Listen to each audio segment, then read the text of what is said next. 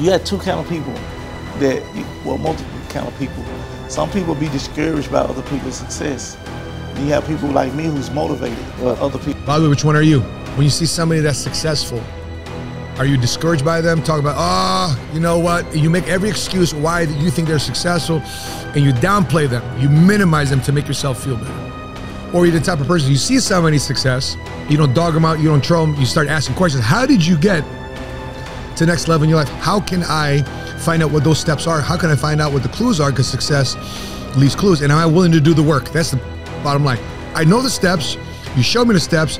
I see your model. I see your industry. Am I willing to do the work? Which one are you? What's cracking, everybody? Money Smart Guy, Matt Sapaula here, hailing to you from Dallas, Texas. And our reaction video today is from the rapper Yo Gotti, Memphis rapper. And I got a lot of kinship to Memphis. I was stationed there when I was in the Marine Corps. I got my first tattoo by Mouses there in Millington, Tennessee. And I've got a couple business interests in there. I got some offices in there led by my friends and business partners, Edward and Jimmy Musgrove and Ruben and Sable Ote. They're in the Memphis area. So I got a lot of kinship to Memphis. And so I'm excited about this interview. My team asked me to take a look at this, and Yo Gotti seems to have also taken his money from the rap world. He's looking for an exit strategy or his next move because he signs on a lot of new artists, and now he's looking to invest in other things. In this case, he's got an ownership in a MLS team called DC United. So a conversation here between him and Speedy Mormon, and my reaction to their conversation. Let's take a look at this. I remember, and it says, you said, you know, I wasn't ready for that 100 mil, but now I am. Yeah. At this point, are you ready for that 100 mil? Have you crossed that mark yet? Well, right now, 100 mil ain't enough. Yeah, so.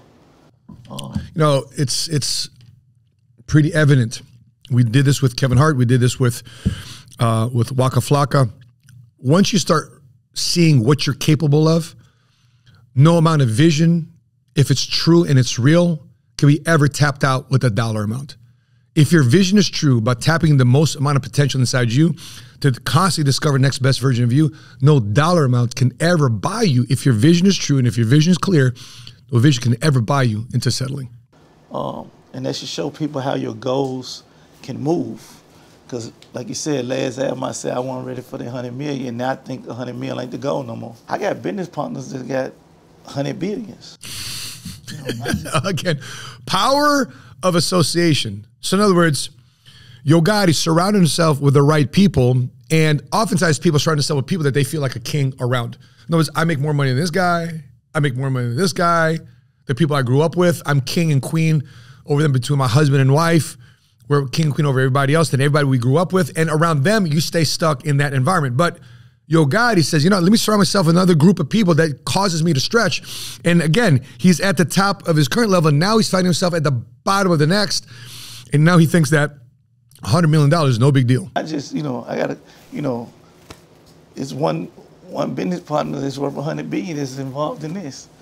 You know, so when I'm talking to these type of guys, like directly, like I'm talking to you, that shows me that that's possible. You know, that people really have it, like in real life. Like this ain't just a just somebody TV, just talking. You know what I'm saying? So, and I'm always been one of them people who, you got two kind of people well, multiple kind of people. Some people be discouraged by other people's success. And you have people like me who's motivated by other people. By the way, which one are you? When you see somebody that's successful, are you discouraged by them? Talk about, oh, you know what? You make every excuse why you think they're successful, and you downplay them. You minimize them to make yourself feel better.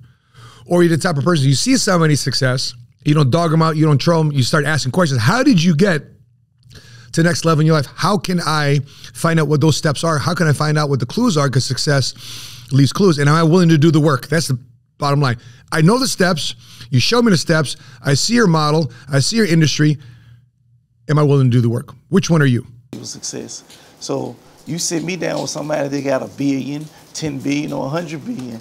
You know, I believe in seeing is believing. Once I know you was able to get it, you got 2 arms, 2 legs, and 1 brain just like me. Why I can't get it? Man, yeah. That's special. It's a lot about sizing people up. What's the difference between them and you? Regardless if you had a college degree or not. I don't have a college degree. Some people have a college degree. I never sized myself up. Oh, you seem to be more academically smart than me. And I realized that because I don't have that academic breakdown in the academic success, I realized that I'm willing to outwork somebody because they might be saying, oh, I got a college degree, I got position over you. Some people may think that way. And a lot of people coming to me that way. I'm saying, you know what, but I'm about to outwork you. I'm about to out-strategize you, about to improve over you. And definitely, I'm about to outwork you. And the results are where they are. You said the line, I wasn't ready for that 100 million. Why was Yo Gotti not ready? Was it a mental thing? Maybe you weren't there yet? I wasn't ready for 100 million because I probably would have done the wrong thing with it. You know what I'm saying? Like power could be good and bad, but you have to know how to use it. Right. Think about this real quick. The last couple of years, based on this pandemic, these lockdowns, these stringent masks mandates and vax mandates, and this thing called the universal basic income that we call stimulus packages and unemployment checks and child tax credits. And people wonder, how come the rich got richer? Because you know who's ready for it? The rich. When this money came in, this $2 trillion, this $4 trillion, think about this. The last couple years, the entirety of money ever printed in the history of America, 40% of all money printed in the history of America, dating back to 1776, was printed in the last couple years. 40%. So when rich people who had businesses versus people who did not, when this flow of money came in, who was ready for it?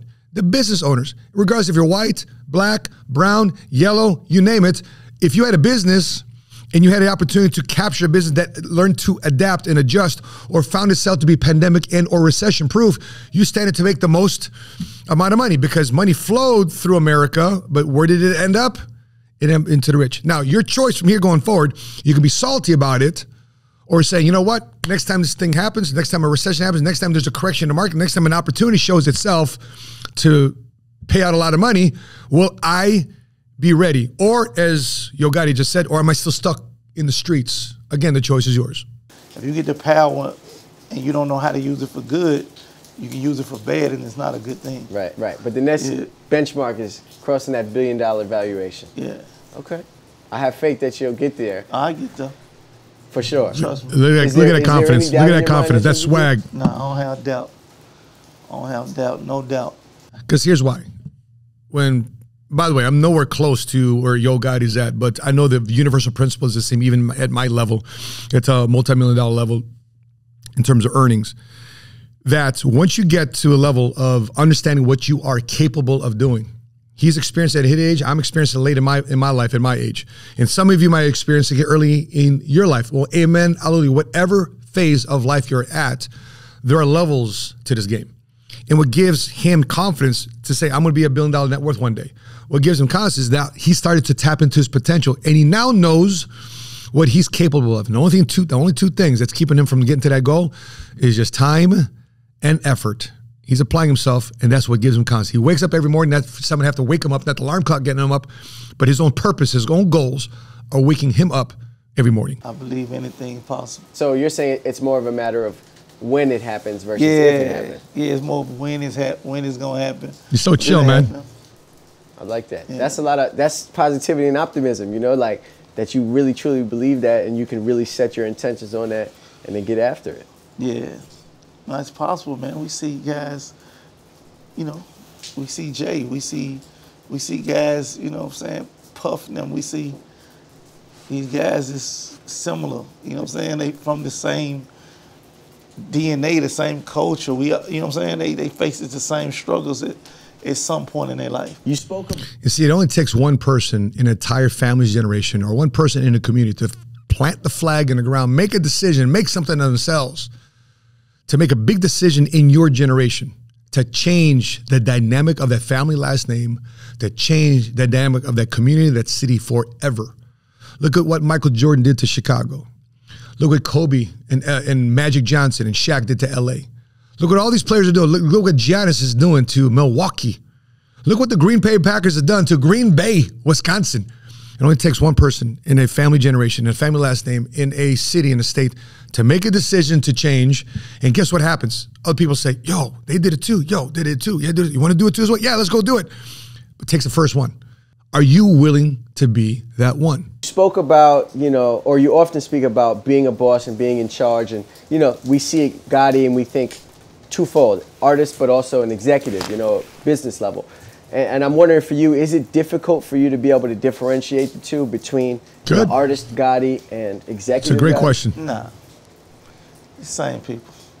Same people, different roles depending on what the job is today. You know? Yep. I can be this in this room, walk straight out that door and step right into the executive role. Or go right into the studio. Walk straight on the stage and step into Yo Gotti, the artist.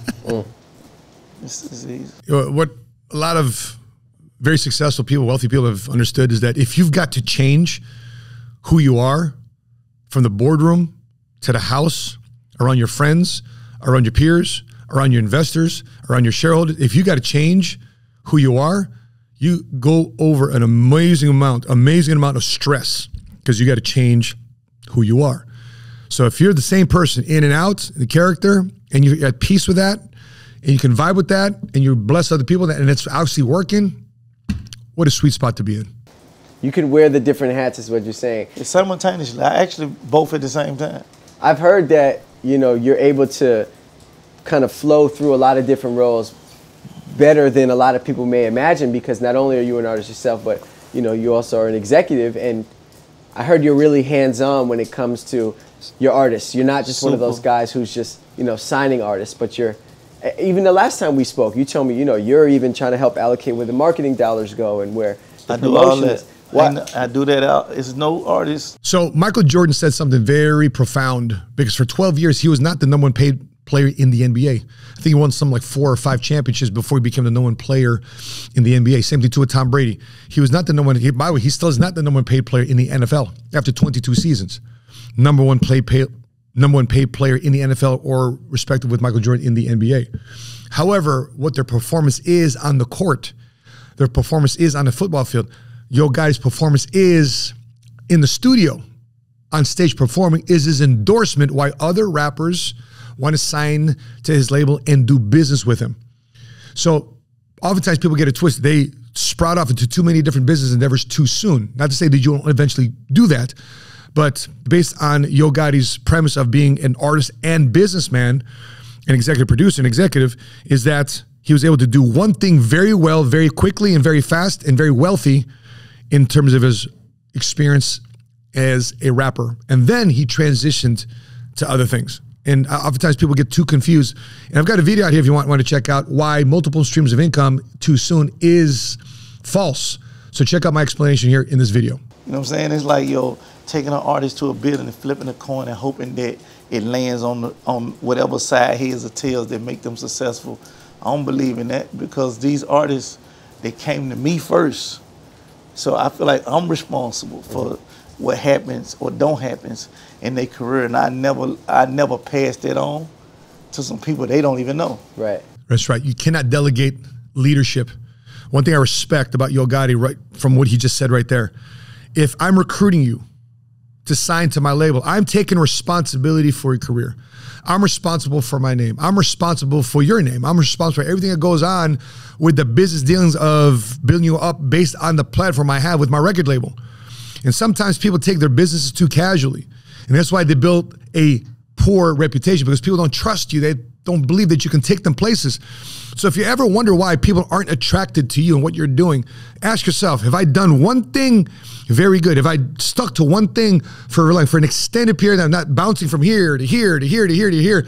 That when you say something, people believe it. When you say I'm going to be on time, you're going to be on time. When I say I'm going to show up for the birthday party, you say you're going to be at that meeting. You don't blow people off. You don't ghost people. Are you building a life where your word can be cashed? Is it the kind of mentality like, if you want something done right, you got to do it, you know, with yourself and your team? I'd be interested what his answer is to this. You're this way? I think it's a mentality. If you passionate and there's something important with you, you should want to be involved in it. Yeah. Because don't get me twisted. Like, I do believe in teamwork. So my partners and the label that we partner with, we trust them. You know what I'm saying? We trust that they gonna put their best foot forward and do the best work. You know what I'm saying? But trusting don't mean that I'm not looking, or that I'm. This reminds me of a conversation I had with my mentor, Patrick David. He says there's 2 different types of people that you end up doing business with. People that are just vendors to you. In other words, you need their service, or you need their product, you need to stock your shelves with it, or you need their whatever they do for you from a service standpoint. And whether or not they treat you like a cherished and appreciative and important relationship, and they just say, you know what, I'm just cool just selling you this product, I'm just cool with this relationship, but I'm not going above and beyond. That, to Patrick, to telling us, is that that's a vendor. You could be eventually fired. But a partner is somebody that goes above and beyond. They respect the relationship. For example, I'm working on a book right now, and this partner of mine, to pursue this book project, sent me a bunch of stuff, a bunch of intellectual property that basically I could have said, you know, thank you so much for this free work. I'm going to talk to somebody else to implement the book. He could have taken that risk. But the fact that he's willing to take the risk on himself to say, you know what, I'm going to send you this table of contents. I'm going to send you this outline. You can ghost me all you like, but I'm confident on what I'm about to bring to you. So therefore, he's not a vendor to me. He's one of those guys that might potentially prove to be long-term a partner. Currently right now, he's between vendor and partner. But this project goes on, the second project goes on, third project goes on, 4 or 5, and he starts building trust, then you become a partner. So which type of people do you want to do business with? Vendors or partners? And you let those people know up front. Do you just want to do business with me and collect the invoice and be gone and do the minimum to get the product or the order? Or do you want to actually build upon this relationship, see what type of strategic relationship we can build to grow one another's business? I've heard you say this maybe once or twice, but a lot of people out there want to be a boss, but they're not even a good soldier. Yeah. What does that mean? It's a true story. It's a true story. It's a myth. Like, we living in a time where, like, we living in a generation in a time where, like, people think it's, here we go. People think it's only cool to be a boss. You know what I'm saying? And that it's uncool to be an equal partner with somebody. I just think boss a 4-letter word. Like, what does it mean outside of the action? If you're not doing boss, why you want to be a boss? Right. You know what I'm saying? Like, you ain't really a boss. You just, you know what I'm saying? Like, you want to seem cool. That's the difference between me. I put it all on the line for somebody else, though.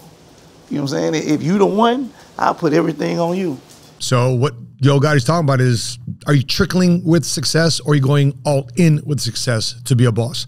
And sometimes people don't learn that at the boss level. You learn that at the soldier level. I remember when I was in the United States Marine Corps, and we had different drills, we had different executions, we had different missions, we had different sorties, we had different things that we had to do. And we can tell very easily when the bullets start flying and the loud noises start coming your way, and you are in the trenches, you are in the areas of being very, very uncomfortable, who shows up to be a boss. Because just because you got boss written on your chest, or you got rank on your collar, because you got rank on your sleeve, doesn't matter. Doesn't matter what your rank is. Doesn't matter if you call yourself a boss.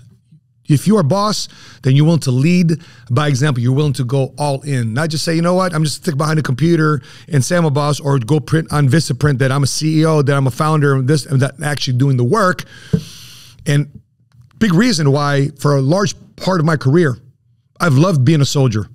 I love being able to be a guy that says, listen, if I listen to the coaches, mentors, and strategists around me, I just go out there and get at it, then I can earn my stripes to become a boss myself. And by the time I do boss things, I was already doing these things at a different level. Now I can continue to expand, I continue to grow, and I can expect the same thing from other people because I did it at the lowest level. Oftentimes people talk about leadership all the time, but they don't talk about followership. If you want to be a good leader one day, you got to learn how to become a good follower. If you want to be a captain one day, you got to learn how to protect the team even before you are a captain. So what are you, I mean, not to put words in your mouth, but are you saying like you're willing to risk it all for success? Like whatever it takes? Like, I risk it all for the team. You know what I'm saying? Yeah. Like, and when I say that, I love this positioning. So when I was broke, it was because it was about me. And nobody's willing to help me. But the moment I shifted focus and I made it about other people, it made it about we instead of me, guess what? Not only was my business immensely blessed, but also much more people wanted to help me, and much more people sending me gifts. It's so weird when you're broke and it's about you, nobody wants to help you. But when you made it about we, a lot of people want to help you and then send gifts your way. And the fact that he's realizing in another industry just tells you there are such things called universal principles. That doesn't matter if you're a pastor, doesn't matter if you're a ball player, doesn't mean if you're a rapper, doesn't matter if you're a real estate agent, insurance agent, doesn't matter if you're a doctor, or dentist. These are universal principles that work in many different areas throughout life. I say that meaning like, you know, the time factors, the money, the investment, everything. Like, I'm not holding back nothing for this how I move as a label. Like, you know, if it come down to Money Bag Yo or ESTG, 42 Dub, Black Youngster, whoever, you know, we putting it, like, we not doing those shortcuts. We're not doing no shortcuts, and we're not allowing the label to do shortcuts. So when you say that, if there's one shortcut to success, it's called doing it right the first time. And sometimes people get jaded with these titles, like 15 hacks here, 15 different shortcuts here. That sound all good, but it's one thing that you cannot cheat, man, and it's called process. you know, people want to be a boss but aren't even a good soldier. Help the people out there understand and digest that. Do you even know what being a good soldier is?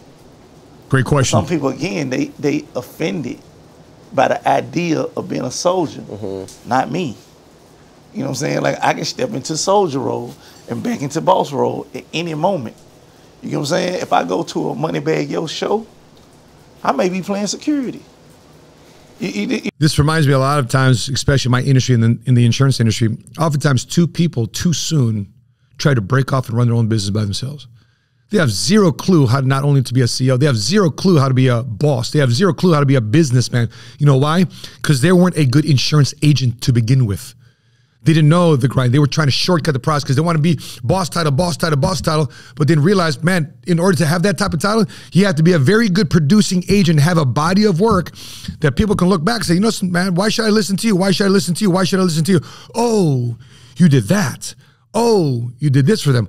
Oh, you helped out with this project. Oh, snap. You have a lot more headway than I do. Maybe I should listen to you. You know what I'm saying? Like, if he on stage, I'm looking out. I'm looking around. I'm trying to make sure, you know what I mean? He's street. Or I'm listening to the sound. Like, yo, his mic bleeding back. You may see me run off the stage, run to the front of the house, like, yo, get his shit together.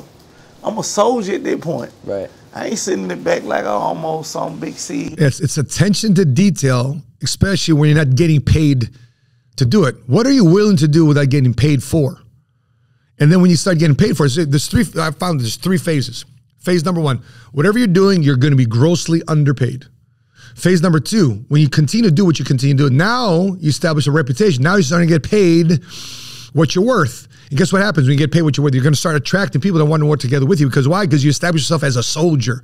Next thing you know, you establish yourself as a business owner, in this case, an executive. And now you're attracting a team. You're attracting people to come with you. Now, instead of being grossly underpaid, now instead of getting paid what you're worth, now you are grossly overpaid. But are you willing to go through these three stages? So what Yo Gotti is talking about here reminds me of a proverb in the Bible in terms of reputation, and it reads like this. A good name is to be chosen over great wealth. Favor is better than silver and gold.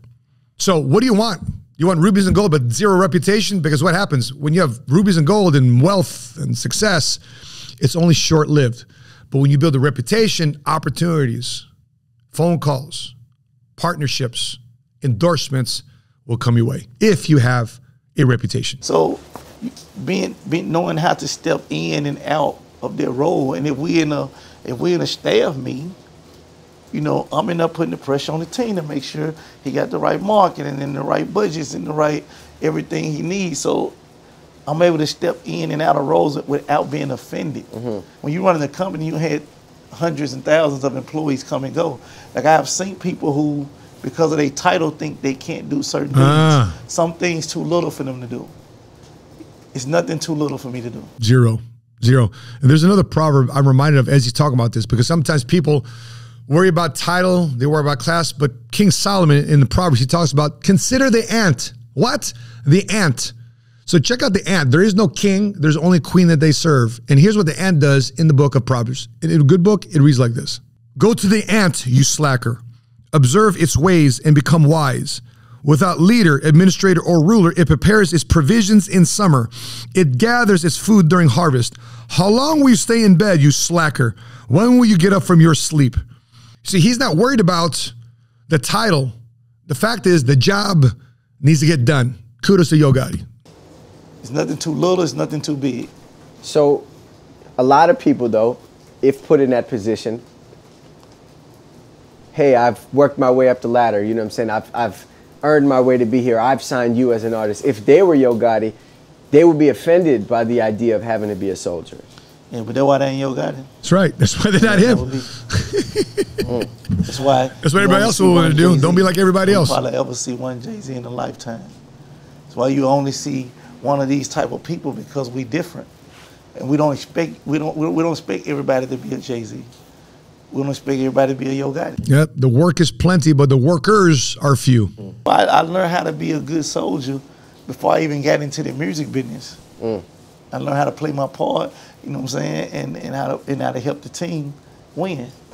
Yeah, and so maybe then it's like when you are a good soldier, what you learn as a good soldier will then help you when you get to that next level or when you do become a boss. Yeah, to identify other good soldiers. Right? Oh, what a great point there. You know, and guys that'll never beat one.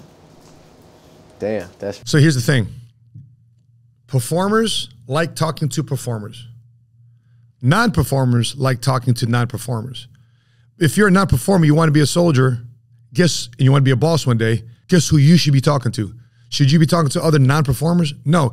As a non-performer, if you want to be a soldier one day, if you want to be a boss one day, as a non-performer who doesn't really have a body of success yet, a reputation to build yet, well, guess what you need to do?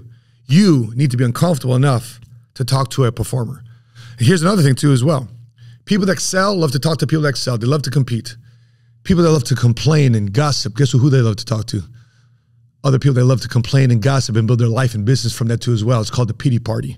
And for the rest of their life, they're going to be in a pity party where the rest of the winners become soldiers and bosses. So I love what Yo Gotti's mentioned here and talked about here in this interview. And it reminds me of what the country has gone through the last couple of years. As I mentioned before, this whole stimulus plan, this universal basic income came to a lot of people in the form of stimulus checks and unemployment checks and child tax credits, et cetera, et cetera. Not having to pay your rent, not having to pay your student loans, all those different things. But the reality is this. Many people had a choice to either work or not work based on what they were going to get from the government. And right now, what the country is feeling, there's a lack of people wanting to work. There's a lack of people wanting to get after it. My own kids said, listen, how come you guys don't take the unemployment check? My older adult kids, I have a 26-year-old son and twin girls that are now 21. Why didn't you take the unemployment check like everybody else did? I said, now, Poppy, I got pride. We are a Sapaula. We work for our money. I don't want to be dependent on anybody else. And by the way, their friends were trying to talk to them and talk them into taking these unemployment checks because they were just hanging out at home and playing video games and whatever the case may be. But they wanted to have an ability to prove themselves and build a reputation that they wanted to be known throughout the pandemic, throughout the lockdown, that no matter what happened, they worked for their money. So as you build your reputation, and by the way, just want to let you guys know, no judgment here. A lot of people made a wrong decision. So what? So here going forward, ask yourself, what type of reputation do you want to build? If you want to be a boss, great. Before that, you want to become a leader? Right before that, what do you got to do? You got to be a soldier. You got to be a follower, be able to execute the little tasks. So therefore, when the big tasks come, the big paycheck comes, the fame and the fortune comes, then you know how to handle it. So with that being said, guys, please post your thoughts, your comments, your questions, your feedback down in the comment section below. What would you add to this conversation here with Yo Gotti? So before I let you go, please check out these other videos right here. This has been getting a lot of attention to how people in the celebrity world are talking about money, finance, and financial literacy and entrepreneurship. So if you feel that this video has provided some value to you, please consider hitting like. If you watched a couple of our videos yet and you still haven't done so, please consider hitting subscribe and hit notifications to be alerted the next time we upload our next episode. That being said, from Dallas, Texas, I'm your money smart guy. And until we meet again, continue to live smart, continue to love smart, and continue to be money smart today.